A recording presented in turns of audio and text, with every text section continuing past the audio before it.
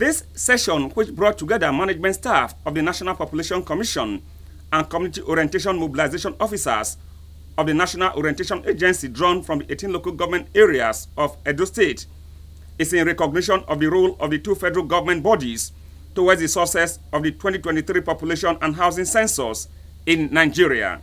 Director General, National Orientation Agency, Mr. Gaba Abari, whose message was delivered by Mrs. Becky Nasamu, reminded the participants that as key stakeholders in the scheduled 2023 Population and Housing Census, they have a crucial duty to reach the traditional rulers, opinion leaders, and others at the grassroots to guarantee the success of the exercise. Today's capacity building is to train everyone in this hall on what to educate the people of Edo so that they buy into the project and take proper ownership of the 2023 Digital Population and Housing Census.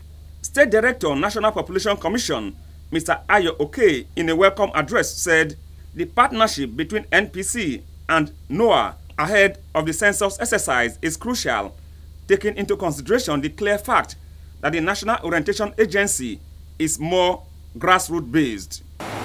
There is no other agency that can drive the census message, processes and activities better than the National Orientation Agency.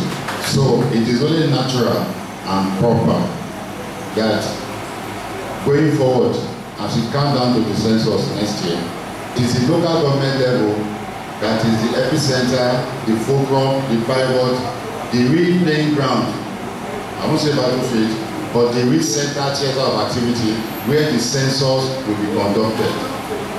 State Director, National Orientation Agency, Mr. Augustine Odili, took the participants through a paper presentation where he highlighted the roles of the agency with particular focus on how to effectively carry out their duties towards ensuring an acceptable and credible 2023 Population and Housing Census in Nigeria next April. Benedict Okate, EBS News.